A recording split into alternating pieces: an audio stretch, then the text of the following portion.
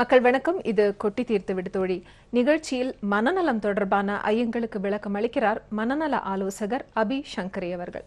வணக்கம். இப்போ இந்த ஊரடங்கு அப்படின்னு வரும்பொழுது தொடர்ந்து இது இன்னும் ஜாஸ்தி, இந்த நாட்கள் அப்படிங்கிறது ஜாஸ்தி ஆகிட்டே தான் இருக்குங்க. இதோட பார்த்தோன்னா நிறைய மன அழுத்தம், இப்போ இந்த டிப்ரெஷன் அப்படின்னு சொல்லக்கூடியது சாதாரணமாக இல்லாமல் மிகவும் மோசமான ஒரு நிலைமை அப்படிங்கிறது பல பேர்கிட்ட பார்க்க முடியுது. இதற்கு என்ன காரணங்க?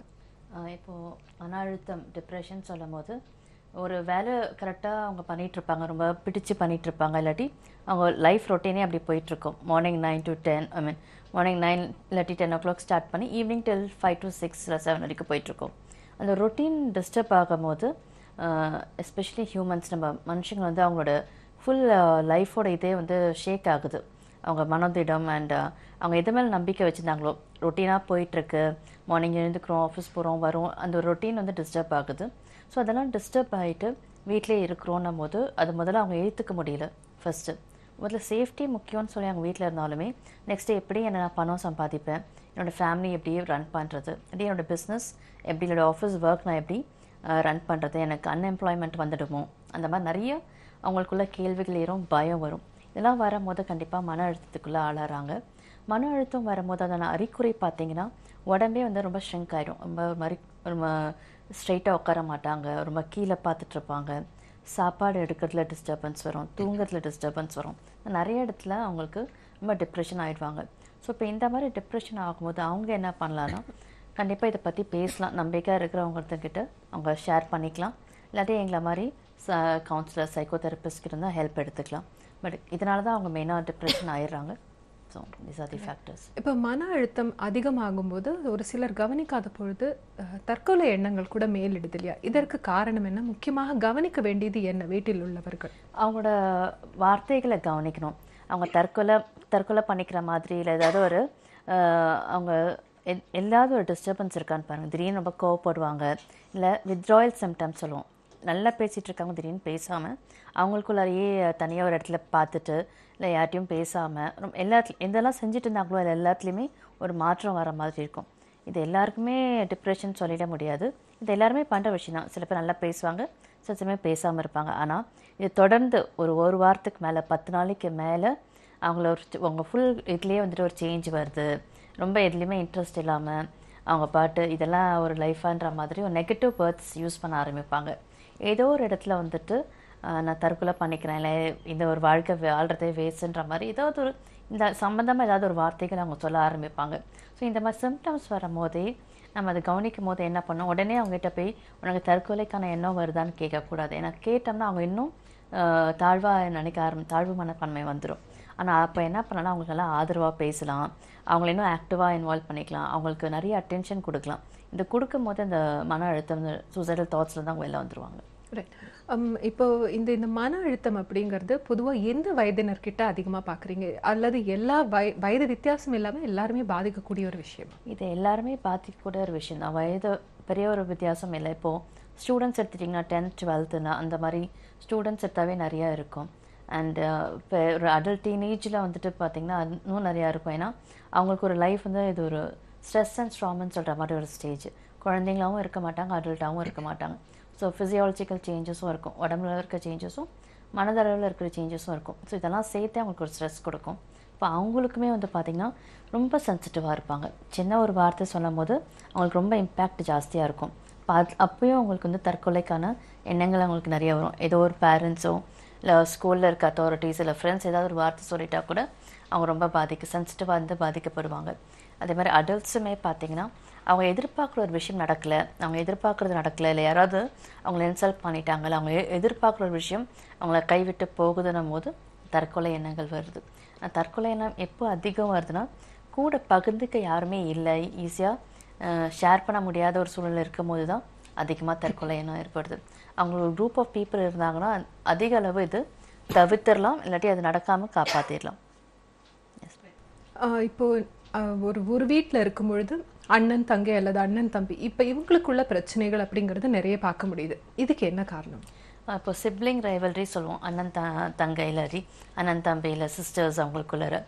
ஏன்னா எல்லா ஃபேமிலியிலுமே இருக்கும்போது குட்டி பசங்களுக்கு அதிக முக்கியத்துவம் கொடுப்போம். ஏன்னா ஆட்டோமேட்டிக்காக அது வரும். ஏன்னா சின்ன பசங்களுக்கு நீ பெரியவன், நீ தான் அட்ஜஸ்ட் பண்ணணும், இல்லை நீ பெரியவ, நீ அட்ஜஸ்ட் பண்ண, குட்டி பசங்களுக்கு விட்டு கொடுக்கணுன்ற மாதிரி வரும்.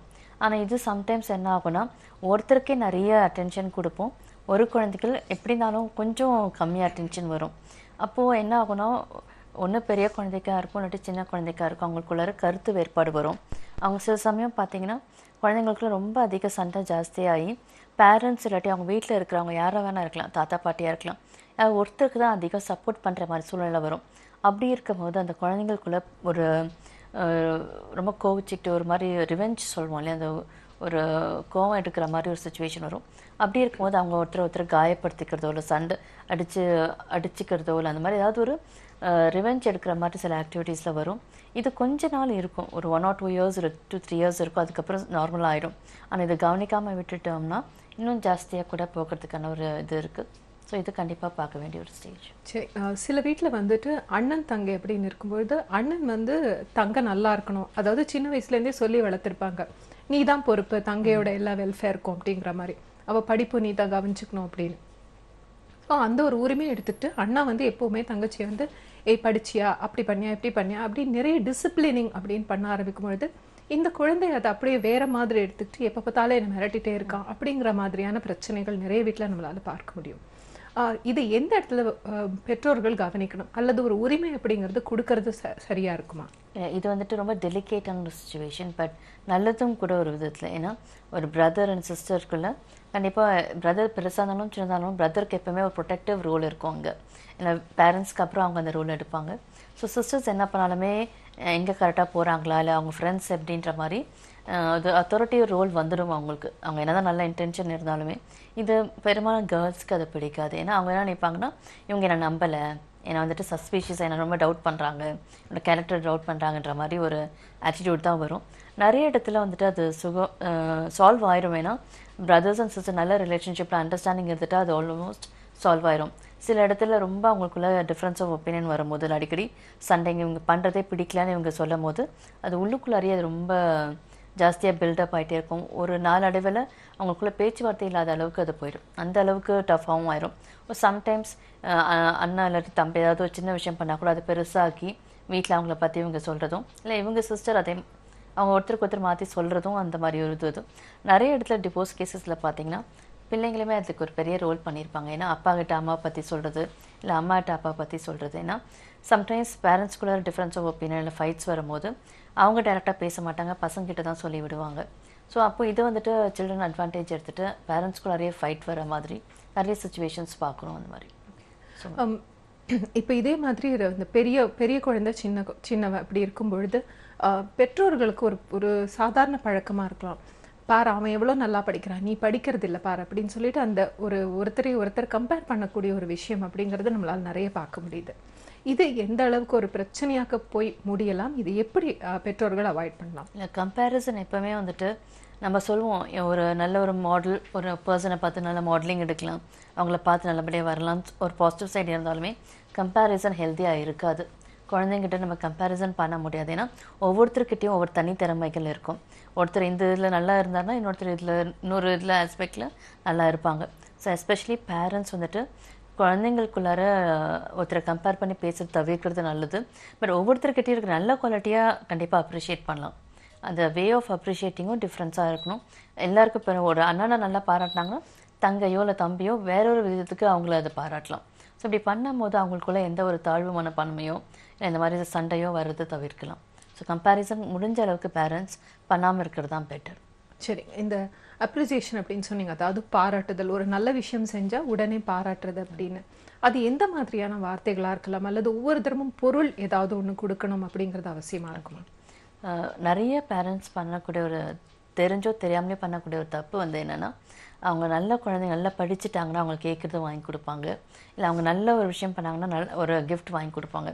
அவங்களோட இன்டென்ஷன் என்னென்னா, இப்படி நல்ல ஒரு பொருளோ இல்லை ஏதோ ஒரு இது பண்ணும் போது பசங்க நல்லா படிப்பாங்க, அவங்க ஏதோ ஒரு மோட்டிவேஷனாக எடுத்து அதை பண்ணுறாங்க. பட் சம்டைம்ஸ் என்ன ஆகுது, இது நிறைய குழந்தைங்கள பார்க்குறோம் என்னோடய ஃபீல்டில். இந்த மாதிரி பேரண்ட்ஸ் வாங்கி கொடுக்கும் போது நாளைக்கு அவங்க அது வளர்ந்து ஒரு பெரிய கிளாஸ் ஒரு 12th ஒரு காலேஜ் போகும்போது கூட அதே ஆட்டிடியூட் அவங்களுக்கு வருது. நான் இது பண்ணியிருக்கேன், ஏன் மற்றவங்க எனக்கு அந்த கிஃப்ட் தர மாட்டேன்றாங்க, ஏன் எனக்கான அந்த ரெகக்னேஷன் கிடைக்கல. இது ஒர்க்கில் பார்த்தீங்கன்னா நிறைய இடத்துல இது ப்ராப்ளம் ஆயிருக்கு. சைக்காலஜிஸ்ட் நாங்கள் போய் நிறைய சால்வ் பண்ணியிருக்கோம். நல்லா ஒர்க் பண்ணுவாங்க, எம்ப்ளாயிஸ் நல்லா இது பண்ணுவாங்க. பட் மேனேஜ்மெண்ட் கிட்டேருந்து இல்லாட்டி அந்த கம்பெனி கிட்டேருந்து எனக்கு எதுவும் ரெகக்னேஷன் வரல, எனக்கு எந்த இதுவும் வரலன்ட்டு. ஏன்னா இவங்க சின்ன வயசுல இந்த பழக்கப்படுத்திட்டாங்க. இதே நீங்கள் மேரேஜ் பார்த்தீங்கன்னா பார்ட்னர்ஸ்கிட்டே அவங்க அதே எதிர்பார்க்க ஆரம்பிச்சிருவாங்க. நான் நல்லது பண்ணேன்னா அதுக்கு எனக்கு என்ன கிடைக்கும், என்ன கிஃப்ட் கிடைக்கும். ஸோ மெயின்லி வந்துட்டு கிஃப்ட் கொடுக்குறது தப்பு இல்லை, அப்ரிஷியேட் பண்ணுறது தப்பு இல்லை. ஆனால் கிஃப்ட்டு கொடுத்து தான் அப்ரிஷியேட் பண்ணணும்னு இல்லை. நல்ல வேர்ட்ஸ் நல்ல இல்லை வேறு ஏதாவது ஒரு வீட்டில் இருக்கிற விஷயத்தை வச்சுட்டே பண்ணும்போது அண்ட் அவங்களுக்கு அதை புரிய வைக்கலாம். நல்லா பண்ணியிருக்கேன்னு சொல்லிட்டு ரோல் மாடலாக வைக்கலாம். பட் அதுவே ஒரு ஹேபிட்டாக வராது மாதிரி ஒரு பேலன்ஸ்டாக பண்ணுறது நல்லது.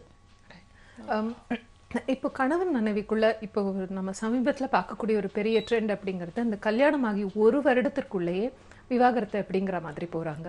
இப்போ இது உயர்ந்துட்டே வர்றதுக்கு காரணம் என்ன, இந்த விவாகரத்துகள்? ஓகே, விவாகரத்துக்கு உயர்ந்துட்டு வர்றதுக்கு ஒரு மெயின் காரணம் பார்த்தீங்கன்னா இப்போ போத் ஹஸ்பண்ட் அண்ட் ஒய்ஃப் 2 பேருமே ஒர்க்கிங் அண்ட் முன்னே வந்துட்டு பார்த்தீங்கன்னா அண்டர்ஸ்டாண்டிங் இருக்கும். ஒருத்தர் சண்டை போட்டு பேசினாலுமே கொஞ்சம் கேட்டுட்டு ஓகே கொஞ்சம் டைம் அவுட் கொடுத்துட்டு ஒரு ஸ்பேஸ் கொடுத்துட்டு அப்புறம் அது கலந்து பேசுவாங்க. இப்போ கலந்து பேசுகிற அளவுக்கு டைம் கொடுக்குறது இல்லாமல் அண்ட் செகண்ட் வந்து என்ன ஒவ்வொருத்தருக்குமே வந்துட்டு நான் இப்படி தான், என்னோடய லைஃப் இப்படி தான், நான் சொல்கிறதா நீ கேட்கணுன்னு இவங்களும் அதே மாதிரி ஆப்போசிட்டில் இருக்கிறவங்க அவங்களும் அதே மாதிரி நான் சொல்கிறதா ரைட், நான் சொல்கிறதா நீ கேட்கணும், நான் சொல்கிற மாதிரி தான் நீ வந்து மாறணும்னு சொல்லிட்டு 2 பேருமே ரொம்ப டாமினண்ட்டாக இருப்பாங்க. நான் சொல்கிறதா நீ கேட்கணும். இப்போ வந்து ஒய்ஃப் கேட்டாங்கன்னா எனக்கு இந்த மாதிரி லைஃப் தான் வேணும், எனக்கு இந்த மாதிரி ஒரு இது வாங்குறதா இருக்கட்டும் இல்லை லைஃப் ஸ்டைலாக இருக்கட்டும், நான் சொல்கிற மாதிரி தான் நீ கேட்கணுன்ற மாதிரி இருக்கும். அண்டு கல்யாணத்துக்கு முன்னாடியே வந்து அவங்க சரியாக பேசிக்க மாட்டாங்க. வெளியில் போவாங்களா இருக்கும், மற்ற எல்லா ஷேரிங்கும் இருக்கும். பட் நான் எப்படி பேசிக்க, நான் எப்படி எதை என்னால் மாற்றிக்க முடியும், எது மாற்றிக்க முடியாதுன்றது பேச மாட்டாங்க. சில பேர் மாற்றிக்கிறேன்னு சொல்லுவாங்க, மேரேஜ் ஆனதுக்கப்புறம் அது மாற்ற முடியாமல் போயிடும். ஸோ இந்த மாதிரி நிறைய எக்ஸ்பெக்டேஷன்ஸ் ஒன்றும் ஃபுல்ஃபில் ஆகாது.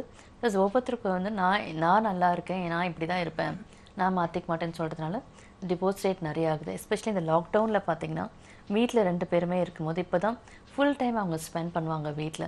அப்போ பார்த்தீங்கன்னா அவங்ககிட்ட இருக்கிற சின்ன சின்ன பாசிட்டிவ் அண்ட் நெகட்டிவ் ஆஸ்பெக்ட்ஸும் வெளியில் தெரியும்.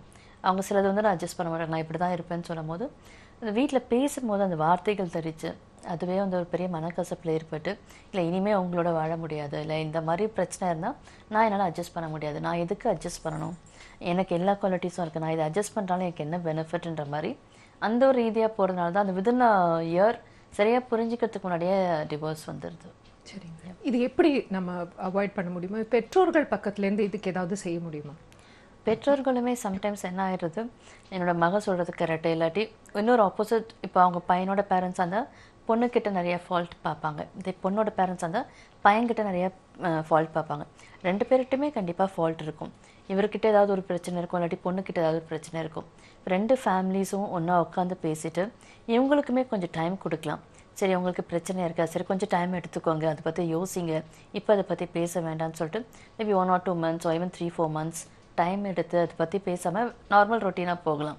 போயிட்டு அவங்க அண்டர்ஸ்டாண்ட் பண்ணிக்கிற அளவுக்கு ஒன்ஸ் அவங்க மென்டலி ரெடியாக இருக்கிறாங்க திருப்பி அதை பற்றி பேசலாம். ஸோ இதுதான் ஒன்லி சொல்யூஷன். அண்ட் ஒருத்தர் வந்து இப்போது மேரேஜில் வந்து பார்த்திங்கன்னா எல்லாருக்கும் ரொம்ப ஸ்மூத்தாக இருக்காது. ஏன்னா ஒவ்வொருத்தரும் வளர்ந்த விதம், அவங்க background, the way they brought up எல்லாமே மாறி இருக்கும். நம்ம தொடர்ந்து பேசலாம். ஒரு தோழி இணைப்பில் இருக்காங்க. வணக்கம்.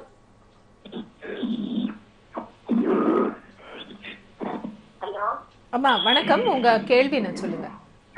என் பேர் நந்தினி மேடம். சரிங்கம்மா சொல்லுங்கம்மா. நான் சென்னையில இருந்து பேசுறேன். எனக்கும் எங்க வீட்டுக்காருக்கும் பிரச்சனைனால 1 year பிரிஞ்சிருக்கோம் மேம். ஓகே. அவங்க நிறைய பொண்ணுங்க கூட எல்லாம் பழக்கம் இருந்தது.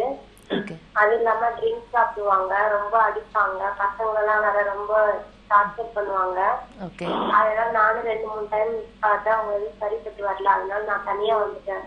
இப்ப 2 பசங்களை வச்சு நான் தனியா தான் இருக்கேன். இப்ப திருப்பி அவங்க போன் பண்றாங்க, நான் எந்த தப்பும் பண்ண மாட்டேன், நீ இல்லாம என்னால இருக்க முடியல அப்படின்னு சொல்லிட்டு என்கிட்ட சொல்றாங்க. நான் போலாமா வேணாமான்னு எனக்கு 2 முடிவா இருக்கு. ஏன்னா நான் பசங்களை பாக்கையும் ஒரு பொண்ணு ஒண்ணு இருக்கா, 10 வயசு பொண்ணு, அவளுக்காக யோசிக்கிறேன். நம்ம போலான்னு ஒரு பக்கம், திரும்பி போனாலும் அதே டார்ச்சர் தான் நம்ம அனுபவிக்கணும்னு அப்படியும் யோசனையா இருக்கு. எனக்கு ஏதாவது ஒரு முடிவு சொல்லுங்க. ஓகே, இங்க கால் பண்ணதுக்கு ரொம்ப தேங்க்ஸ்மா. அண்ட் இந்த இடத்துல வந்து நீங்கள் திருப்பி நீங்கள் யோசிச்சு பாருங்கள், ஓகே, எல்லாருமே தப்பு பண்ணுறது சகஜம் தான் லைஃப்பில், சரிங்களா? மேபி நீங்கள் இன்னொரு சான்ஸ் கொடுத்து பார்க்கலாம். ஆனால் நீங்கள் போகும்போது நீங்கள் மனசு அளவில் ரெடியாக இருக்கணும். அவர் சில தவறுகள் செஞ்சுருக்காரு, அதை திருப்பி செய்யறதுக்கான சான்சஸ் வரலாம். இப்போ நீங்கள் எப்படி உள்ளே போகணுன்னா, அவர் தவறு செஞ்சாலுமே நான் அதை ஹேண்டில் பண்ண முடியும், நான் எனக்காக என்னோடய சில்ட்ரனுக்காகன்னு சொல்லிட்டு நீங்கள் ஹேண்டில் பண்ண முடியும். ஒரு சான்ஸ் கொடுத்து பார்க்குறதுல தவறு இல்லை. ஏன்னா நீங்களும் மேரேஜ் வந்துட்டு அப்ஸ் அண்ட் டவுன்ஸ் இருக்கும், நிறைய பிரச்சனைகள் இருக்கும். அதையும் தாண்டி நம்ம எப்படி சால்வ் பண்ணிட்டு போகலான்னு தான் பார்க்கணும். நீங்கள் கண்டிப்பாக இன்னொரு சான்ஸ் கொடுத்து பார்க்கலான்னு நினைக்கிறேன். ஏன்னா அவரே உங்களுக்கு கால் பண்ணிவிட்டு நான் தப்பு பண்ண மாட்டேன்னு சொல்லியிருக்காரு. ஸோ மேபி அவர் திருந்துறதுக்கு ஒரு சான்ஸாக கூட அது இருக்கலாம். கண்டிப்பாக நீங்கள் போகிறது பெட்டர்னு நினைக்கிறேன். இப்போ இந்த பெற்றோர்கள் பற்றி சொன்னீங்க, இது மாதிரி ஒரு விவாகரத்து அப்படிங்கிற ஒரு எண்ணத்தில் இருக்கக்கூடியவங்களுக்கு எந்த மாதிரி பார்க்கலாம் அவங்க அப்படின்னு. இப்போ சில வீட்டில் வந்து 2 பேருமே வேலைக்கு போகிறவங்களா இருப்பாங்க. அதில் பெண் பார்த்தோன்னா கொஞ்சம் அதிகமாக சம்பாதிக்கக்கூடியவங்களா இருப்பாங்க, அதாவது கணவரை பார்க்கும் பொழுது. இப்போ அந்த இடத்துல கூட சில பிரச்சனைகள் வர்றதுக்கு வாய்ப்பு இருக்கு இல்லைங்களா? அதாவது ஃபினான்ஷியலாக நீ நல்லா இருக்க, நிறைய நீ பணம் சம்பாதிக்கிற அப்படின்னு ஒரு பொறாமை அல்லது ஏதாவது ஒரு பிரச்சனை அப்படிங்கிறது அவங்களுக்குள்ள வந்துட்டே இருக்கும். இது எப்படி இது பண்ணலாம்? ஏன்னா அந்த நான் சம்பாதிக்கிறேன், எனக்கான ஒரு அந்த உரிமை அப்படிங்கறத நான் விட்டு கொடுத்துக்க மாட்டேன் அப்படின்னு நிறைய பெண்கள் யோசிப்பாங்க. இது எப்படி பார்க்கலாம்? இது நிறைய இடத்துல இருக்குது, எஸ்பெஷலி இந்தியாவில் பார்த்தீங்கன்னா நிறையா இருக்குது. ஏன்னா எல்லா ஹஸ்பண்ட்ஸுமே எல்லாருமே அப்படின்னு சொல்ல முடியாது, நிறைய பேர் சப்போர்ட்டிவாக இருக்காங்க. ஒய்ஃப் நல்ல சேலரி, அவங்களோட நல்ல ஒரு ஒர்க்கு, நல்ல சேலரி இருக்கும்போது சப்போர்ட்டிவாக இருக்காங்க. பட் சில பேருக்கு வந்து ஒரு ஈகோவாக ஆகிடுது. என்னை விட என் ஒய்ஃப் நல்லா வேலையில் இருக்கிறதோ நல்லா சம்பாதிக்கிறதோ அவங்களால அது ஃபிசிக்கலாக ஓகே சொன்னாலும் மனசளவில் அவங்களுக்கு அதை ஏற்றுக்க முடியாது. அப்போ என்ன ஆகும், ஒய்ஃப் கிட்ட ஏதோ ஒரு சண்டைகள் வரும். ஏதாவது ஒரு விஷயத்தில் மேபி சப்கான்ஷியஸ் ஆழ்மனதுலேருந்து அது சண்டைகள் வரும். ஏதோ ஒரு வாக்குவாதம், இல்லாட்டி நீ ரொம்ப நிறையா நேரம் ஒர்க் பண்ணுற, நீ வீட்டில் கவனிக்கிறது இல்லை, பசங்களை கவனிக்கிறதுல சின்ன சின்ன விஷயமா தான் சண்டை வரும். பட் அது ஃபைனலி அந்த முடிகிற இடத்துல வந்துட்டு நீ வந்துட்டு ஃபேமிலி பார்க்க மாட்டேன்ற, நீ உன்னோட ஒர்க் தான் நீ பார்க்குறன்ற மாதிரி இவரும் அவங்க வந்துட்டு சொல்லுவாங்க, எனக்கு நிறைய ஸ்கில்ஸ் இருக்குது, டேலண்ட் இருக்குது, எனக்கு வேலைக்கு போகும்போது ரொம்ப பிடிச்சிருக்கு, நான் பசங்களையும் பார்க்குறேன், ஃபேமிலியும் பார்க்குறேன், பட் ஒர்க்கையும் நான் பார்த்தாகணும், ரெண்டத்தையும் நான் பேலன்ஸ் பண்ணணும்னு அவங்க ஒரு தரப்பில் சொல்லுவாங்க. ஸோ இது ஆக்சுவலி ஒரு பெரிய சேலஞ்சிங் இஷ்யூ. எல்லா எஸ்பெஷலி சிட்டியில் இருக்கிறவங்களுக்கும் சரி, டவுனில் இருக்கிறவங்களுக்கும் இது பெரிய சேலஞ்சாக தான் இருக்குது. பட் இது 2 பேருமே புரிஞ்சுக்கணும், இவங்க என்னென்ன பண்ண முடியும், மேக்ஸிமம் இவங்க என்ன கான்ட்ரிபியூட் பண்ண முடியும், அதே மாதிரி ஒய்ஃபோட மற்ற அவங்க எவ்வளோ கான்ட்ரிபியூட் பண்ண முடியும்னு சொல்லிட்டு மேரேஜில் வந்து 2 பேருமே கான்ட்ரிபியூட் பண்ணணும். ஸோ எந்த அளவுக்கு 2 பேருமே கான்ட்ரிபியூட் பண்ணணும் அவங்களுக்குள்ள அண்டர்ஸ்டாண்டிங் வந்துட்டு போனால் பெட்டராக இருக்கும். இப்போ கணவன் மனைவிக்குள்ளே இந்த பண விஷயம் மட்டுமல்லாமல் சந்தேகம் அப்படிங்கிற ஒரு விஷயம் ரொம்ப ரொம்ப சாதாரணமான இருக்கக்கூடிய ஒரு விஷயம். அதாவது திருமணத்திற்கு முன்னே கூட அவங்களுக்கு இதை பற்றின விஷயங்கள் தெரிஞ்சிருக்கும். நம்ம தொடர்ந்து பேசலாம். ஒரு நேர இணைப்பில் இருக்காங்க. வணக்கம். வணக்கம். வணக்கம் தோழி, உங்களோட கேள்வி என்னன்னு சொல்லுங்க. என் பேர் தேனிலேருந்து பேசுறோங்க நாங்க. சரிங்கம்மா. சரி, எங்க பையனுக்கு டைவர்ஸ் கேஸ் போட்டிருக்கோம் மதுரையில. ஓகே. ஆனா கவுன்சிலிங்லாம் முடிஞ்சிருச்சு, திருப்பி இன்னும் கேஸ் விட்டுக்கிட்டே இருக்கிற மாதிரி இருக்குங்க. ஓகே. அப்போ அவங்ககிட்ட திருப்பி டாக்டர்ஸ் கிட்ட போய் காமிச்சிங்களா? அவங்ககிட்ட நாங்க பேசினதுக்கு அந்த பிள்ளை ஜீவனாம்சம் கேட்டு தான் கேட்குது. ஓகே. ஆமாங்க. ஓகே, சரி. உங்கள் பையன்கிட்ட வந்து நீங்கள் திருப்பியும் அவங்க ட்ரீட்மெண்ட் எல்லாம் முடிச்சுட்டு இப்போ நல்லா சேஞ்சஸ் தெரியுதா அவர்கிட்ட? ட்ரீட்மெண்ட் அந்த கவுன்சிலிங் சொன்னாக்க என்னன்னா இந்த 2 பேரும் நேரா பேசுற கவுன்சிலிங் மாதிரி வச்சாங்க. ஓகே. அது கடைசியில அவங்க இப்ப என்ன சொல்றாங்கன்னா, எங்களுக்கு மாசம் எவ்வளவுன்னு குடும்பம்னு சொல்லி கேக்குறாங்க. பொன் குழந்தை வேற இருக்கு, குழந்தையும் நல்லா காமிக்க மாட்டேங்கிறாங்க. ஓகே ஓகே, சரி. இது எப்படி அணுகலான்னு பார்த்தீங்கன்னா, பொண்ணோட சைட்லேருந்து பார்த்துக்கோங்க. ஏன்னா எல்லாருக்குமே வந்துட்டு அதை அட்ஜஸ்ட் பண்ணிக்கணுன்ற மனசு வராது. நீங்கள் சொன்ன மாதிரி குழந்தையும் இருக்குது. ஸோ நீங்கள் இன்னும் பேசி பாருங்கள், இன்னும் கொஞ்சம் டைம் கொடுங்க அவங்களுக்கு. பட் அவங்க எதுக்குமே ஒத்து வரலைன்னா இன்னும் ஒரு கவுன்சிலிங் செஷன்ஸும் போய் பாருங்கள். அண்ட் உங்கள் பையன்கிட்டையும் வந்து எப்படி அவங்க இன்னும் சேஞ்ச் பண்ணலாம், அவங்க என்னென்னா அவங்க கிட்ட இருக்கிற விஷயம் ஹேபிட்ஸ் இல்லை அவங்க பேசுகிற விதம் எப்படி மாற்றிக்கலான்னு பாருங்கள். இன்னும் கொஞ்சம் ட்ரை பண்ணி பாருங்கள். ஏன்னா எல்லாமே ட்ரை பண்ணுறதுல தான் இருக்குது. எடுத்தோடனே அவங்க கேட்குறாங்கன்னு சொல்லிட்டு அவங்க மேலே கோவப்படாமல் அவங்க சைட்லேருந்து ஒரு எக்ஸ்பெக்டேஷன்ஸையும் பாருங்கள். பார்த்துட்டு கொஞ்சம் இன்னும் ஃபர்தராக பேசுங்க. பேசிட்டு ஏதாவது நல்ல முடிவு வருதான்னு ட்ரை பண்ணி பாருங்கள். ஒரு தோழி இணைப்பில் இருக்காங்க, பார்த்துடலாம். வணக்கம். ஹலோ. வணக்கம், உங்கள் கேள்வி என்னன்னு சொல்லுங்க. மேம், எங்களுக்கு கல்யாணம் ஆகி ஒரு 2-3 இயர்ஸ் ஆகுது. ஓகேங்க. என் ஹஸ்பண்ட் வந்து எந்த ஒரு விஷயத்தையும் கன்சிடர் பண்ண மாட்டாங்க. ஓகே. ஒய்ஃபுக்கு எந்த ரெஸ்பான்ஸும் கொடுக்கவே மாட்டாங்க. ஓகே. அதே மாதிரி அவங்களுடைய எந்த ஒர்க்கையும் எந்த ஒரு விஷயத்தையும் என்கிட்ட பகிர்ந்துக்கவும் மாட்டாங்க. எதையும் செய்யாதீங்க அப்படின்னு நம்ம சொன்னா அதை மட்டும்தான் செய்வாங்க. ஓகே. எனக்கு நிறைய நேரம் என்ன சொல்லுன்னா, இவர் இல்லாத அவரு கூட இல்லாம நம்ம இருந்தா கூட ஃபேமிலி மெயின்டைன் பண்ணிடுவோமோ அப்படிங்கிற தாட் நிறைய வந்துகிட்டே இருக்கு. ஓகே. நீங்க பேசுனீங்களா இத பத்தி அவர்கிட்ட? நிறைய சொல்லியிருக்கேன் நான். என்னுடைய எதிர்பார்ப்புல இருந்து ஃபேமிலி எப்படி கொண்டு போகணும், எது பேசினாலும் அவங்க அதை கேர் பண்ணிக்கவே மாட்டாங்க, மதிக்கவே மாட்டாங்க. ஓகே. ஸோ இது வந்துட்டு அவங்க பேரண்ட்ஸ் கிட்ட இல்லை உங்க வீட்டில் இருக்கவங்ககிட்ட டிஸ்கஸ் பண்ணீங்களா இந்த மாதிரி இருக்குன்னு? பண்ணிட்டேன். அவங்க பேரண்ட்ஸ், அவங்க சிஸ்டர்ஸ் எல்லாத்தையுமே ஃபேமிலி மெம்பர்ஸ் சொன்னா அவங்க அப்படித்தான் அப்படின்னு சொல்றாங்க. ஓகே. ஸோ நீங்க என்ன பேசினாலுமே உங்ககிட்ட உங்க ரிலேஷன்ஷிப்பா இருக்கட்டும், பேசுறது கம்யூனிகேஷன் தவிர மற்ற ரிலேஷன்ஷிப்லாம் எப்படி இருக்கு உங்களுக்கு அவர்கிட்ட? எப்படி அவர் அது உங்களை கேர் பண்ணிக்கிறாரா? அத கேரிங் கிடையாது. ஓகே. என் மேல கேரிங்கே கிடையாது. ஓகே. சரி. 2-3 இயர்ஸ் ஆச்சு. இதனால இப்படி ஸ்டார்டிங்ல இருந்து இப்படிதான் இருக்கிறாரா இல்ல இப்போ 1 இயரா அப்படி இருக்கிறாரா? இல்ல, எப்பவுமே நான் அவரை திருமணம் பண்ணும்போது எப்படி இருந்தாங்களோ அதே மாதிரி இருக்காங்க. என்னால எந்த மாற்றத்தையும் அவர்கிட்ட கொண்டு வர முடியல. ஓகே. சரி. அப்போ நீங்க என்ன பண்ணுங்க, அவர்கிட்ட திருப்பி பேசுங்க. ஒரு லாஸ்ட் சான்ஸா திருப்பி பேசுங்க. ஒரு மேரேஜ் லைஃப் வந்து 2 பேருமே அன்பா இருக்கணும், அண்டர்ஸ்டாண்டிங்கா இருக்கணும். அது உங்ககிட்ட எனக்கு கிடைக்கல. பட் திருப்பி ஒரு ட்ரை பண்ணுங்க. மேபி இன்னொரு 3 to 4 months இல்லை 5 months திருப்பி ஒரு சான்ஸ் கொடுத்து பாருங்க அவரோட பேசுறதுக்கு. அப்படியே அவர் எதுவும் மாற்றம் வரலைன்னா நீங்க கொஞ்சம் பிரேக் அவுட் எடுத்துக்கோங்க. நீங்க கொஞ்சம் தனியா ஒரு இடத்துல, இல்லை உங்க பேரண்ட்ஸ் வீட்டுக்குள்ள தனியா நீங்க ஒரு இடத்துல போய் இருந்துட்டு நீங்க ஒர்க் பண்றீங்களாமா? அம்மா இணைப்புல இருக்கீங்களா? இல்ல, நான் இப்ப நான் வீட்ல இருக்கேன். ஆனா ஒர்க்குக்கு போக முடியல என்னால. ஓகே. No issues. நீங்க ஒரு ஃபர்ஸ்ட் அவர்கிட்ட பேசுங்க. இந்த மாதிரி சொல்லுங்க, இந்த மாதிரி ப்ராப்ளம் இருக்கு, நீங்க பேசவே மாட்டேங்கிறீங்கன்னு சொல்லுங்க. ட்ரை பண்ணுங்க. எடுத்தோடனே போகாம கிவ் 3-4 months டைம் கொடுத்துட்டு பாருங்க. அப்படியும் அவர் வரலைன்னா நீங்க கொஞ்சம் உங்க அம்மா வீட்டுக்கோ இல்லை நீங்க தனியா கூட ஒரு கொஞ்சம் டைம் எடுத்து பாருங்க. ஒரு 6 months to 1 year அவர் மாறத்துக்கு ஒரு சான்ஸ் கொடுத்த மாதிரியும் இருக்கும். ஸோ பாருங்க. அப்பயும் அவர் வரலைன்னா தென் நீங்க டிசைட் பண்ணுங்க எப்படி என்ன மாதிரி நீங்க டெசிஷன் எடுக்கணும், இவரோட வாழணுமா என்னன்னு நீங்க டிசைட் பண்ணுங்க. இப்போ இந்த மாதிரி விவாகரத்து அப்படின்னு வரும்பொழுது அல்லது 2 பேருக்குள்ளமான அந்த ஒரு மனக்கசப்புகள் அதிகமாகும் போது நிறைய வீட்டில் நம்மளால பார்க்க முடியும்.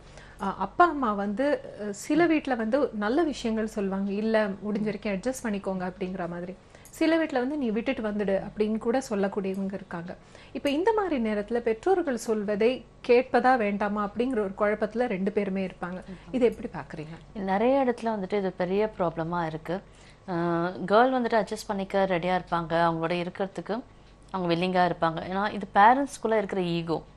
ஒரு கல்யாணத்தில் ஒரு சின்ன பிரச்சனை வந்திருக்கும், ஏதாவது சின்ன தகராறு வந்திருக்கும், அதை மனசில் வச்சுட்டு மேரேஜ் ஆகி கொஞ்ச நாளே ஏதோ ஒரு சின்ன ஒரு இதாக இருந்தாலும் கேர்ள் பேரண்ட்ஸ் என்ன சொல்லுவாங்கன்னா, நீ போகாத, நீ வந்துட்டு அவரை நம்ம வீட்டுக்கு கூப்பிட்டு வந்துடு, இல்லாட்டி நம்ம சைடு கூட்டிகிட்டு வந்துடுன்ற மாதிரி ஒரு ஃபீலிங் இருக்கும். இல்லாட்டி ஆப்போசிட் சைடில் கூட பையன் வீட்டில் கூட அதே சொல்லுவாங்க, நீ உங்கள் அம்மா அப்பாட்ட பேசக்கூடாது, நீ போகக்கூடாதுன்ற மாதிரி சின்ன ஒரு ஈகோ கிளாஷில் ஒரு விஷயம் அது பெருசாக அது வரும். நாளடைவில் இது போத் ஹஸ்பண்ட் அண்ட் ஒய்ஃப் 2 பேருக்குமே அது ப்ராப்ளமாக வரும். இப்போ இந்த இடத்துல வந்துட்டு அந்த ஹஸ்பண்டும் ஒய்ஃபும் என்ன பண்ணோன்னா, அவங்க லைஃப்குள்ளார எவ்வளோ ஸ்பேஸ் கொடுக்கணும், அவங்க லைஃப்பில் எவ்வளோ தூரம் அவங்க பேரண்ட்ஸ் உள்ள வரலாம், எவ்வளோ தூரம் வர வேணான்னு கண்டிப்பாக அவங்க தான் டிசைட் பண்ணணும். அஃப்கோர்ஸ் பேரண்ட்ஸ் வேணும்னா வேண்டான்னு சொல்ல வரல, பட் அவங்க லைஃப்பும் முக்கியம். ஸோ அவங்க தான் டிசைட் பண்ணால் எவ்வளோ தூரம் நான் பேரண்ட்ஸ் வந்து இதை இன்டர்ஃபியர் பண்ண விடணும், எவ்வளோ தூரம் நான் அவங்க பேச்சை கேட்கணுன்றது அவங்களுக்கும் ஒரு திங்கிங் இருக்கும் இல்லையா, அவங்களுக்கும் என்ன வேணும்னு இருக்கும்.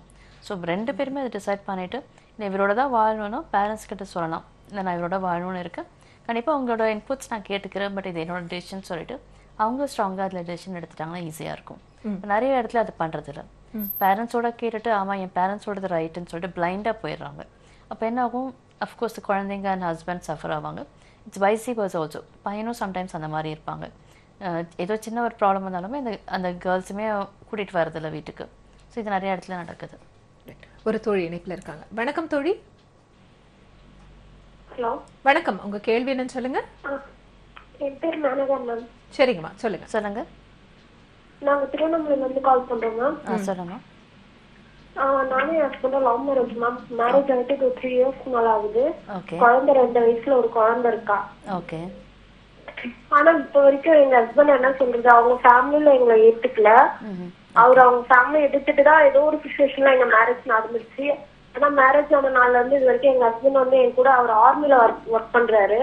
லீவுக்கு வர்றது 6 மந்த்க்கு ஒரு முறை 1 மந்த் தான் லீவ் வருவாரு. அந்த 1 மந்த் லீவ் கூட முழுசா என் கூட இருக்கிறதே இல்ல. அவங்க அம்மா அப்பா தான் முக்கியம் அப்படின்ற மாதிரி அங்கேயே இருக்காரு. இப்ப என்ன சொல்றாரு, எங்க வீட்டுல ஒத்துக்க மாட்டேங்கிறாரு, நான் உன்ன என்னால உங்க கூட சேர்ந்து வாழ முடியாது, எங்க வீட்டுல இன்னொரு மேரேஜ் பண்ணிட்டு சொல்றாங்க, நான் இன்னொரு கல்யாணம் பண்ணிக்கிறேன் அப்படின்ற மாதிரி பேசிட்டு இருக்காரு மேம். எனக்கு என்ன பண்றதுன்னே தெரியல. குழந்தை 2 வயசுல ஒரு பெண் குழந்தை இருக்கா. எங்க வீட்லயும் சப்போர்ட் இல்ல. அப்படி மீறி அவங்க அப்பா அம்மா கிட்ட கேட்டா 50,000 நகை போட்டு வா, அப்பதான் நாங்க ஏத்துப்போம் அப்படின்ற மாதிரி அவங்க வீட்டுல சொல்றாங்க. இவர் வந்து ஒரு நேரம் என் குழந்தைக்காக நான் வந்து வாழறேன் அப்படின்னு ஒரு டைம் சொல்றாரு. இன்னொரு டைம் என்னன்றாரு, இல்ல எனக்கு எங்க அப்பா அம்மா தான் முக்கியம், நான் அவங்க கூட தான் போவேன், அவங்க சொல்ற மாதிரி நான் வேற கல்யாணம் பண்ணிக்கிறேன் அப்படின்ட்டு ஒரு மாதிரி ஒரு முறை சொல்றாரு. ஓகேமா, இது குழந்தைய குடுத்துட்டு பைசா வாங்கிட்டு போயிட்டு நீ வேற கல்யாணம் பண்ணிப்போ, குழந்தைய மட்டும் எடுத்து குடுத்துட்டு போயிட்டு அப்படின்ற மாதிரி பேசுறாரு மேம். எனக்கு என்ன பண்றதுன்னு தெரியல. சரிம்மா, இந்த உங்களுக்கு வந்து கண்டிப்பா ஒரு கவுன்சிலிங் தேவை. அண்ட் இந்த இடத்துல நீங்க என்ன பண்ணலாம்னா, இப்போ நீங்க ஒர்க் பண்றீங்களாமா? நீங்க வேலைக்கு போறீங்களா? குழந்தை இருக்கிறதுனால வேலைக்கு எல்லாம் போக முடியல மேம். வீட்டுல இருந்துட்டு சும்மா அந்த டெய்லரிங் மாதிரி பண்ணிட்டு. ஓகே, நீங்க ஃபினான்ஷியலா உங்களை செக்யூர் பண்ணிக்கோங்க ஃபர்ஸ்ட் ஒரு விஷயம். செகண்ட் வந்துட்டு நீங்க போல்டா கேட்கலன்னா, இப்போ நம்ம லீகல் சிஸ்டம் உங்களுக்கு சப்போர்ட் பண்ணும். ஒன்ஸ் மேரேஜ் பண்ணி லீகலா ரெஜிஸ்டர் பண்ணிட்டீங்கன்னா கண்டிப்பா கவர்மெண்ட்டுமே உங்களுக்கு தான் சப்போர்ட் பண்ணும். அவர் செகண்ட் மேரேஜ் பண்ண முடியாது. சரிங்களா? அந்த மேரேஜ் சர்டிஃபிகேட்டும் உங்ககிட்ட இருக்கான்னு பாருங்க. இல்லாட்டி நீங்க எப்பவுமே ஒரு காப்பி எடுத்துக்கலாங்க அந்த கவர்மெண்ட் இதில் போயிட்டு. ஸோ உங்கள் மேரேஜ் சர்டிஃபிகேட் ப்ளஸ் நீங்கள் சொல்லலாம், லீகலி எங்களை கல்யாணம் பண்ணும் போது நீங்கள் இன்னொரு கல்யாணம் பண்ண முடியாதுன்னு சொல்லிட்டு கண்டிப்பாக நீங்கள் ஸ்ட்ராங்காக இருக்கலாம். அதெல்லாம் நீங்கள் பயப்பட வேண்டாம். ரெண்டாவது சொல்லுங்கள், நீங்கள் என்ன மேரேஜ் பண்ணிட்டு எப்படி இன்னொருத்தரை மேரேஜ் பண்ணலான்னு நீங்கள் வந்து சண்டை போட வேணாம். ஆனால் நீங்கள் கண்டிப்பாக எடுத்து கேட்கலாம் அவங்கக்கிட்ட. ஏன்னா நான் உங்களை நம்பி தானே வந்தேன், எப்படி நீங்கள் இன்னொருத்தர்கிட்ட போகலான்னு கண்டிப்பாக பேசலாம். ஐ திங்க் இதில் அவங்க ஒத்துப்பாங்கன்னு நினைக்கிறேன். அப்படியே இல்லைனாலுமே நீங்கள் எமோஷ்னலி ஸ்ட்ராங்காக இருங்க. கண்டிப்பாக கவுன்சிலிங் எடுத்துக்கோங்க. நீங்கள் உங்கள் லைஃப்பை இன்னும் ஒர்க் போயிட்டு நீங்களும் உங்கள் குழந்தைய எப்படி பார்த்துக்கலான்னு பாருங்கள். ஐம் ஷுர் திங்ஸ் செட் ஆகும்னு நினைக்கிறேன். பட் பயப்படாதீங்க. தைரியமாக என்ன முடிவு வந்தாலும் கலந்து பேசி ஒரு கவுன்சிலிங் எடுத்துட்டுமே நல்ல முடிவாக எடுங்க. நீங்கள் இப்போ வந்து ஒரு ஆண் பெண் அப்படின்னு வரும்பொழுது திருமணத்திற்கு முன்னே அந்த பெண்ணை பற்றி அவங்களுக்கு தெரிஞ்சிருக்கும். நம்ம தொடர்ந்து பேசலாம். ஒரு தோழி இணைப்பில் வந்திருக்காங்க. வணக்கம். வணக்கம். உங்க கேள்வி என்னன்னு சொல்லுங்கம்மா. சரிங்கம்மா, தொடர்ந்து சொல்லுங்க. சொல்லுங்கம்மா. வணக்கம், சுஜாதாங்க என் பேரு. சொல்லுங்கம்மா. எனக்கு உடம்பு வந்து இது ஏதாவது பார்த்தா அழுகியா வருது, கஷ்டமா இருக்கு. ஏதாவது நினைச்சுக்கிட்டா என்ன பண்றதுன்னு எனக்கே தெரியல. தூக்குமா ஏதாவது உடம்பு பண்ணிக்கலாமான்னு ஒரு கஷ்டம் மைண்டுக்குள்ள இருக்கு. அப்புறமா வந்து எனக்கு ஏதோ பண்ணுது, என்ன பண்ணுதுன்னே சொல்ல தெரியல. எனக்கு ஒரு மாதிரி கவலையா இருக்கு, எனக்கு தப்பு பண்ணிட்டேன் மாதிரி இருக்கு, அழுகியா வருது, யாரை பார்த்தாலும் அழுகுறேன். ஓகே, இப்போ நீங்க நீங்க எங்க ஒர்க் பண்றீங்கம்மா? நான் ஒர்க்ல பண்ணாங்க, ஹவுஸ் ஒய்ஃப் தாங்க.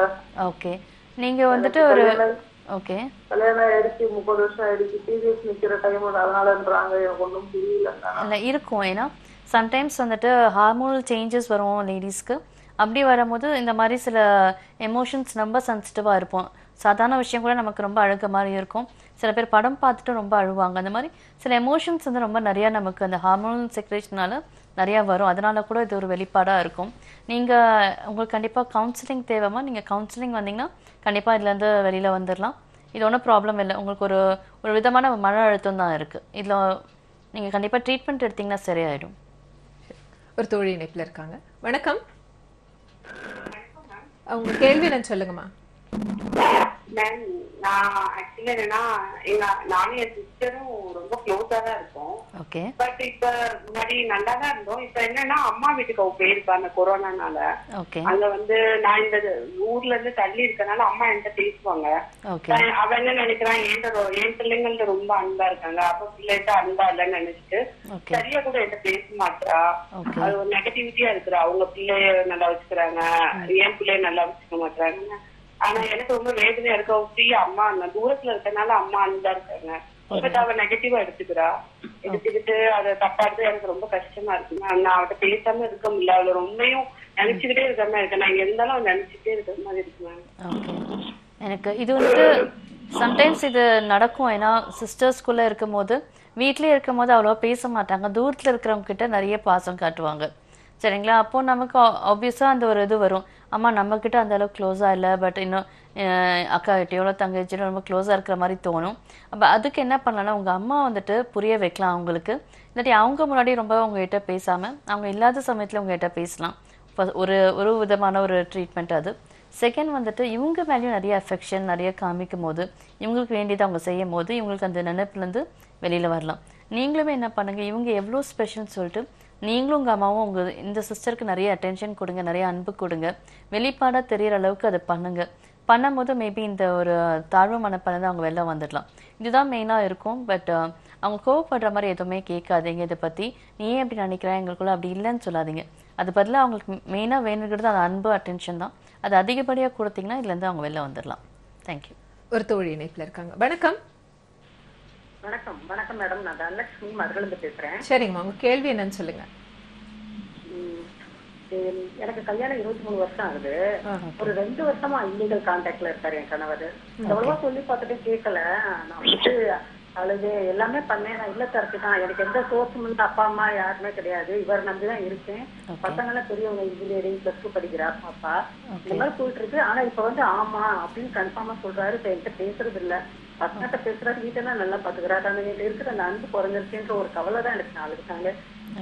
என்ன நான் எப்படி நான் மேம்படுத்திக்கலாம், எனக்கு கொஞ்சம் ஆலோசனை சொல்லுங்க. என்ன நான் எப்படி இது பண்ணிக்கிறது?